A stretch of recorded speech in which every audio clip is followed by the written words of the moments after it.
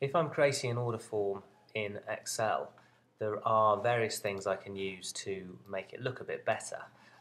The usual things such as underline, changing the colour of the font, plus shading. Maybe that would look better on a dark background. Go down to borders and shading, choose dark background. I can also use borders such as let me select all of that and put a border on here. Borders, select the type. One other thing, don't be tempted to type the pound sign. So let's say my veggie pizza is £15.75.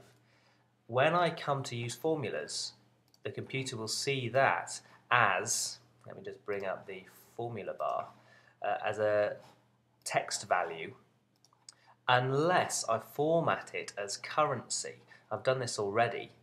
I click currency. Unfortunately, it came up as dollars. If it comes up as dollars, you can change that by going to custom, currency, changing the currency symbol to pounds, then OK.